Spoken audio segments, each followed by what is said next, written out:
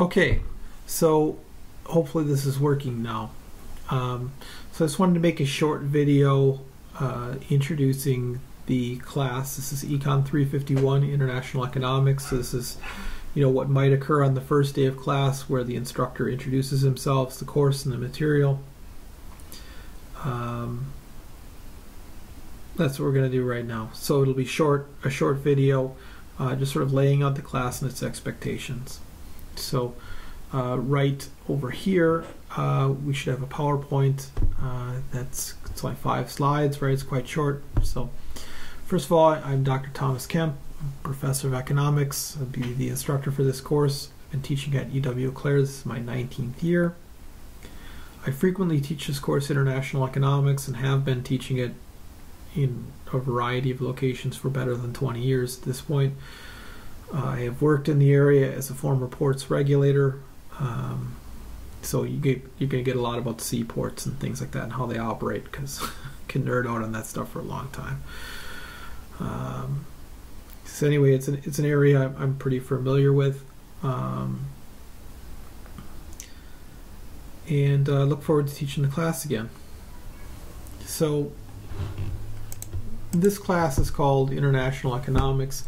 A lot of times it's called International Trade and Finance. At other places, the textbook is called something to that extent. And that's because it's really two courses sort of put together. And you're going to notice that they're pretty separate, right? We're going to have the first half of the course, which is going to be roughly now till midterm. That'll be international trade. And that's essentially the microeconomics of the course. And so those of you who've taken ECON 103, first year microeconomics, and you remember doing a lot of supply and demand stuff, partial equilibrium stuff, this thing shifts, it does that. We're going to be doing a lot of that, the first half of the term.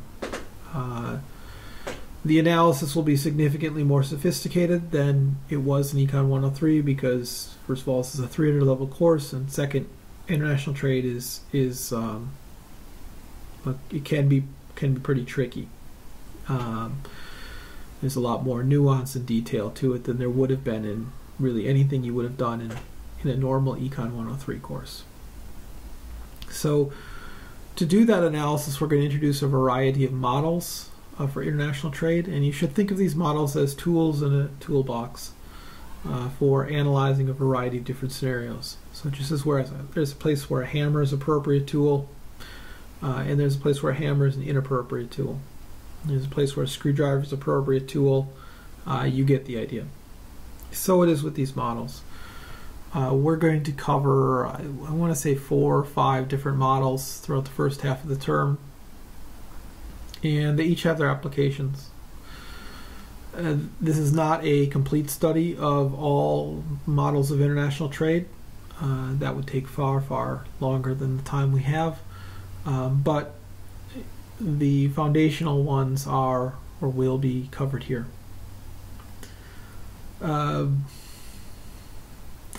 These models will illustrate the gains from trade. So who benefits, who doesn't benefit, in some cases who loses.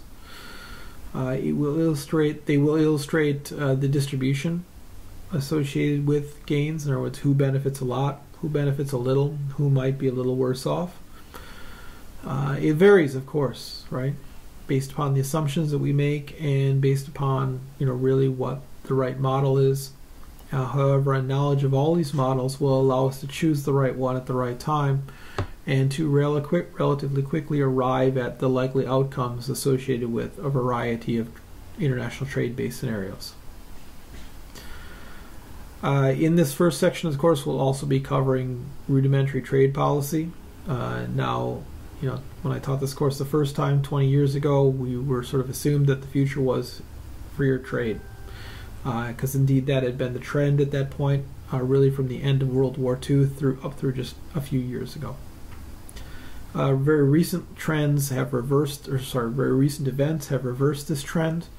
And we now find ourselves in an environment of increasingly limited trade. It's not to say that the total volume of trade isn't still increasing, because it is. More goods and services flowed internationally last year than any other previous year. So, but the environment's changing, and so we'll cover tariffs, which are essentially taxes on imported goods, cover quotas, which are limitations in the number of goods that can be imported, cover things like voluntary export restraints, which are sometimes called VERs. It's kind of a funny one. We'll get to that later on. We'll talk about it at great length, how those sort of work, and a variety of other limitations of trade.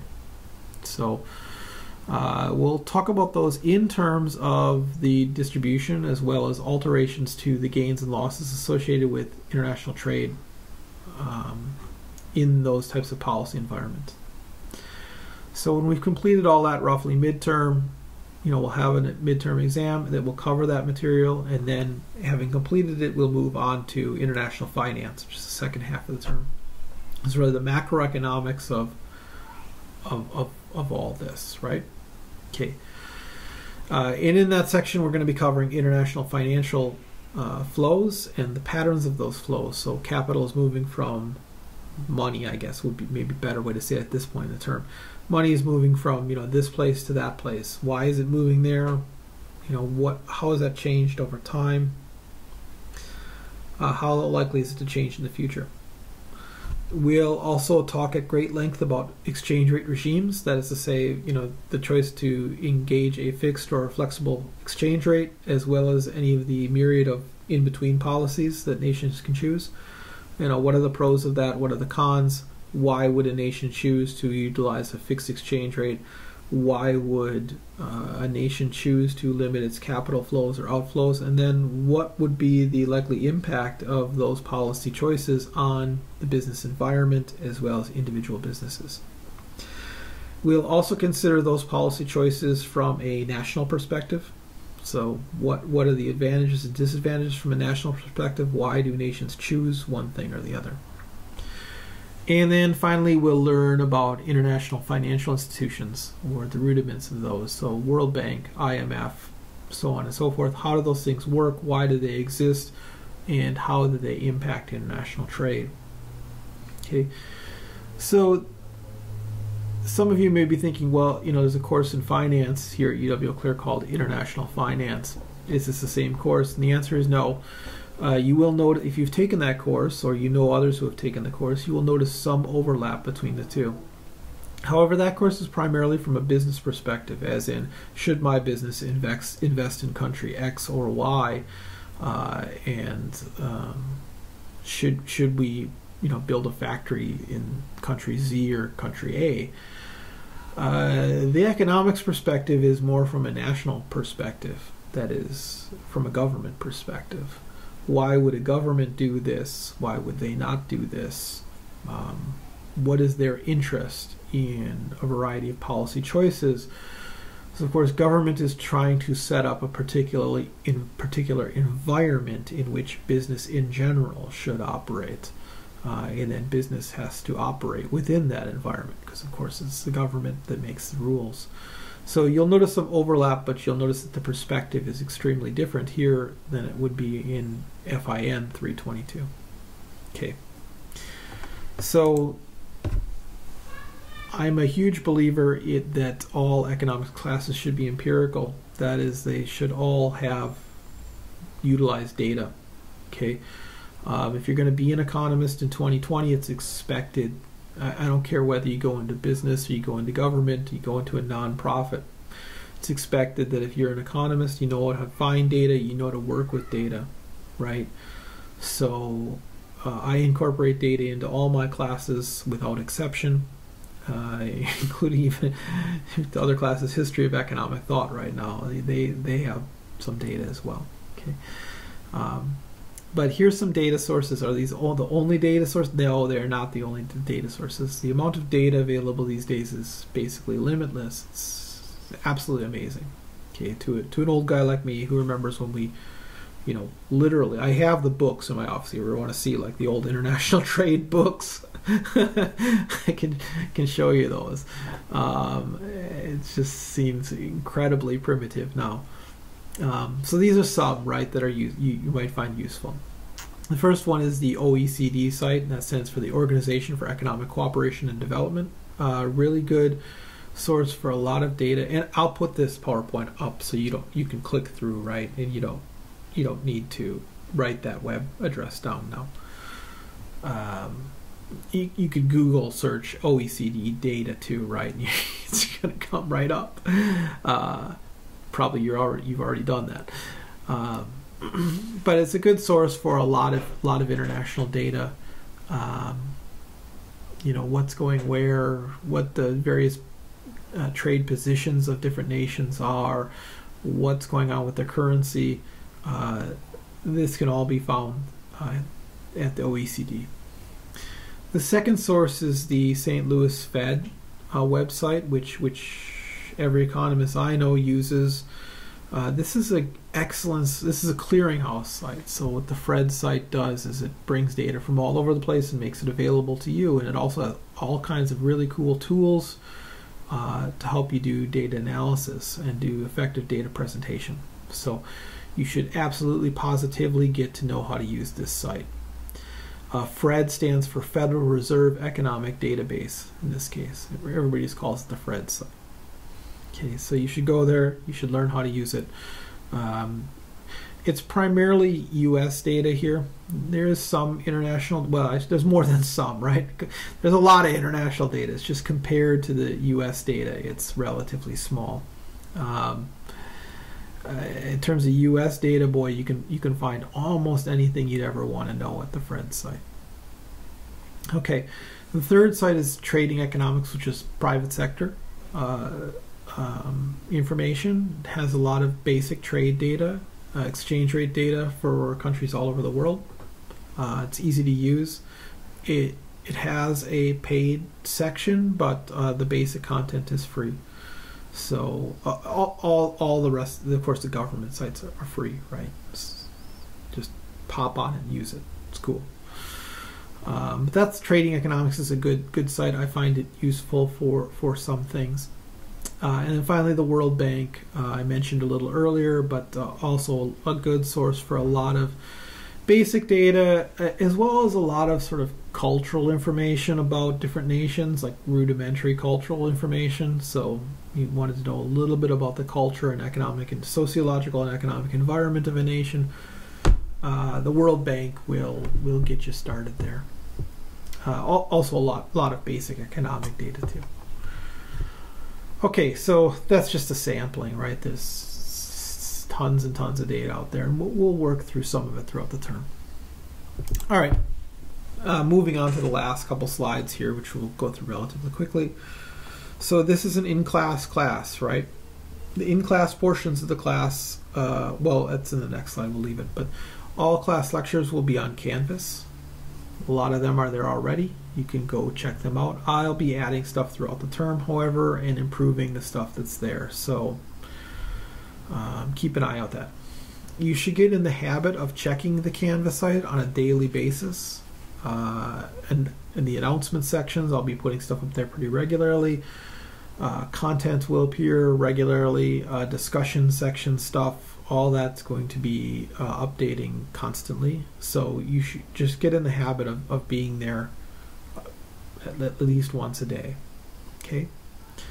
There are several assignments throughout this course. Those should be completed in a timely manner. I really don't want to see all 12 assignments the last week of class. That will make me really upset, because you won't have learned anything and you will have wasted everybody's time, yourselves included. So please don't do that. I'm not a stickler for, I mean, there's some due dates on the Canvas site. I'm going to be putting up more, but I'm not a super stickler for that, because I'd rather have you go through the content first for the course. And by the way, make sure to check out all the appropriate content on any given assignment before you start working on it. But I'd rather have you go through all the content and get the assignment well done and have it be 12 hours late than have it be 12 hours early and be poorly done. It does everybody more good for it to be 12 hours late and well done. Myself, yourself, everybody, than it does to do the opposite. Assignments should be completed in a professional manner. So all your assignments, you should treat them as though you're turning them in for work. So imagine you're at a job, right, and your boss said you need to do this.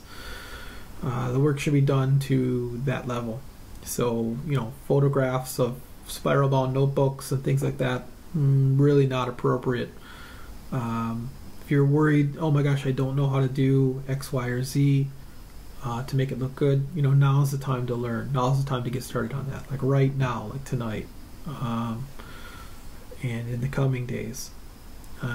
If you have questions, I'll be happy to direct you in a variety of ways. If you're unsure whether content is up to quality or not, I'm super happy to look through things ahead of getting turned in and let you know. All right, so that's most of the grade in this class, right? So you should take those assignments seriously. They're not sort of just kind of things to blow off. Okay. The other grades in the class will be on a midterm. So I already mentioned this. The midterm will be on international trade, and then a final, which will be on international finance. This is not cumulative. In fact, there's not even a huge amount of overlap between the two. Okay. Finally, then, when we're in class, we'll be there working on problems. We'll be learning about data sets, and we'll be answering student questions. So, to the extent possible, the Monday class will be the same as the Wednesday class, will be the same as the Friday class. So each group will kind of be a small subset of the class where we can kind of work intensely on some issues, right? Now, if you're not able to attend these for whatever reason, this is going to be a difficult semester.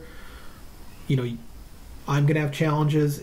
You're going to have challenges, right? So we're not going to be a stickler for things. If you can't be there, it's okay, right? All the content is online, but those in-class portions are there for us all to sort of work through things together, right? If you're in the Monday group, please don't come on Wednesday or Friday because the room's pretty small. I think you're going to be surprised at how small the room is. It's going to be full with just 11 or 12 of us on any given day. And so we really can't have switching around, right? So if you're a Monday person, you're Monday. If you're Wednesday, okay, you get the idea. We can all work with it. If you're a Friday person and you don't come on Monday, it's not going to be different content on Monday. I mean, there's going to be some different student questions. It's unavoidable, right? But to the extent that I can make them the same, we'll make them the same. All right, I think that's plenty enough for today. We'll leave it there, and we'll see you soon. Okay, take care, everybody.